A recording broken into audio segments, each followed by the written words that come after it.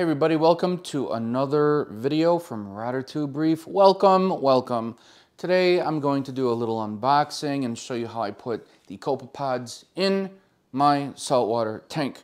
Now, when you get anything, you're supposed to quarantine it. Corals, saltwater fish, for weeks, 6 to 8 weeks, before it goes in your aquarium, because you don't want to risk bringing in parasites or anything like that. I'm not going to get into that. I've got other videos on that on the channel. But with algaebarn and reef cleaners, if you want to get inverts, snails, crabs, you know, stuff like that, turbo snails to clean the algae and all these other things, that's reef cleaners or algaebarn for copepods. You don't have to quarantine a thing. They don't have fish on premises. Everything's clean, everything's great. You can just put it in your aquarium and you're done. So, here to explain what copepods are is Vincent Price. A copepod is a small crustacean that belongs to the subclass Copepoda. These tiny organisms are found in both freshwater and marine environments and play a vital role in the ecosystem. In a saltwater aquarium, copepods serve as valuable and beneficial inhabitants, contributing to the overall health and balance of the aquatic environment. Copepods are an essential part of the natural food chain in the ocean. They are primary consumers, feeding on microscopic algae and other organic matter. As they graze on these food sources, copepods become a nutritious prey item for larger organisms, such as fish, corals, and other invertebrates. Thus, copepods form a crucial link in the transfer of energy from primary producers to higher trophic levels.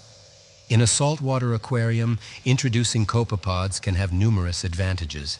First and foremost, copepods serve as a live food source for many marine organisms. Many fish species, including clownfish and seahorses, actively hunt and consume copepods as part of their natural diet. By providing copepods, aquarium owners can ensure that their fish receive a diverse and nutritionally balanced diet.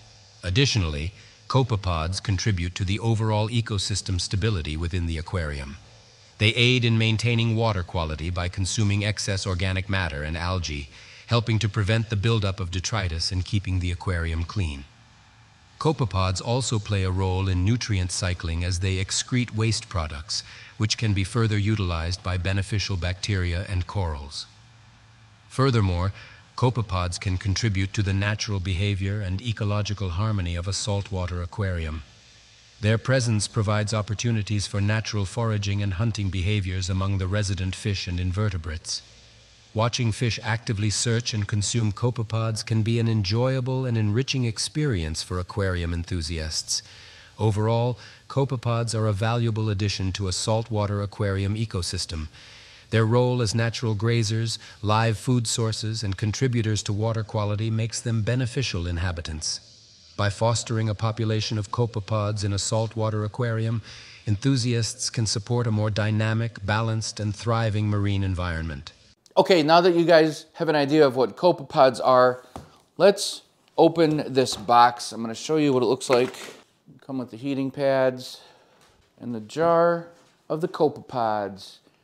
5280 pods, 5,280 roughly.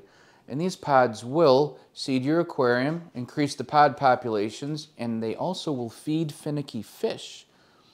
Let me see if I can pronounce this. In here are apocloclops,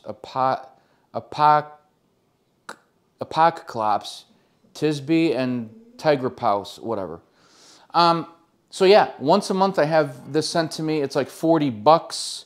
I don't know if you can see them in there. They're so tiny. Like, looks like little specks of dust floating in there. Larger than dust, actually. Let's see if I can... I don't know if you guys are going to be able to see anything. No, you're not going to be able to see anything. But they're in there, and you look close, you can see them zipping around, moving around. There's a lot. There's a lot. So what I'm going to do is float this in the sump so the water temperature will match my aquarium.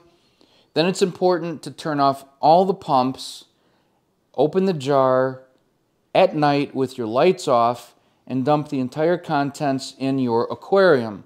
This will give the pods a chance to settle into the rock, into the sand, and move around. And also, your fish won't eat them. It gives them a chance to hide.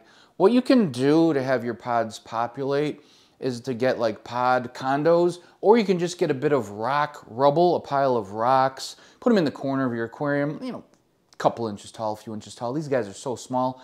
Someplace where they can live, where the fish can't get to them. Remember, they're going to live in the sand, in the rocks, in the deep crevices of your rock, in your sump. And contrary to popular belief, when they go through your system, into your sump, through all the tubes, and get sucked back up into your aquarium, these guys are so small, the return pumps will not chop them up when the water goes back into your aquarium via the return pumps. So I was watching some other videos too as a side note, and they say that it's not necessary to put pods in your aquarium a lot, unless you've got like a mandarin fish who relies heavily on these guys. If you don't have these, mandarin will die. And it's important to have one mandarin roughly for every 75 gallons of aquarium water, because that's about how many pods this guy's going to go through in a week. So it would be great to have these sent once every couple months if you do have a mandarin goby. Beautiful fish. I used to have a couple of them. Comment below, do you guys order pods? Do you have them shipped to your house regularly? Or did you just dose one time and let it go? I would recommend getting at least a jar of these guys a few months after you, maybe 6 months after you start your saltwater tank and it's established and you've got a couple fish. Let your tank establish for at least 6 months and get these guys going. Although you will see the little specks. Have you ever seen the little specks on your aquarium glass, your rocks moving around? You're like, what are those little bugs? Well, that's what a pod is. That's what your pods are. You'll see them in your returns, crawling on everything. They're tiny, but some of them can get a little big, like a millimeter in size. So you will see them. So that's it. Thanks for subscribing. Thanks for watching, and I'll see you guys in the next video.